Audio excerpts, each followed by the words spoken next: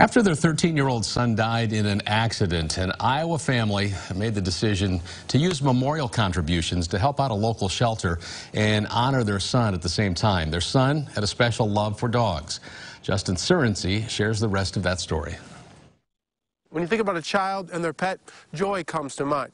Well, when 13-year-old Corey Brown was found dead last January, the Marshalltown community made sure to use his love for pets to hopefully bring that same type of joy to people in the community and their four-legged friends. His dog Cooper had been adopted from here, so the love in Corey's heart for dogs was huge. Ready?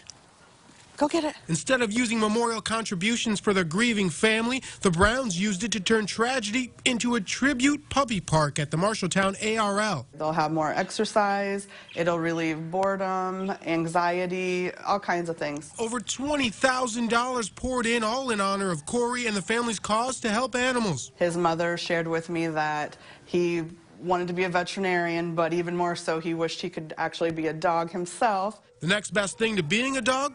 Owning one. And the ARL says the space, which now gives 6 different dogs a chance to play all at once, a better shot at new life. And the families can really interact with them and have fun, and that'll show the dogs' true personalities, and I think it'll lead to better adoptions. With the help of in-town businesses, a bench made of recycled materials was even made by Corey's classmates at Miller Middle School. That's very special because it's coming from Corey's peers, and it is in memory of him. Corey's mother, Michelle, said, quote, "Please tell them how blessed we feel through this horrible tragedy and that our sweet angel will be remembered for his kindness and love of dogs." A small teenager creating a powerful impact. You're never too young, and Corey did that in his short 13 years.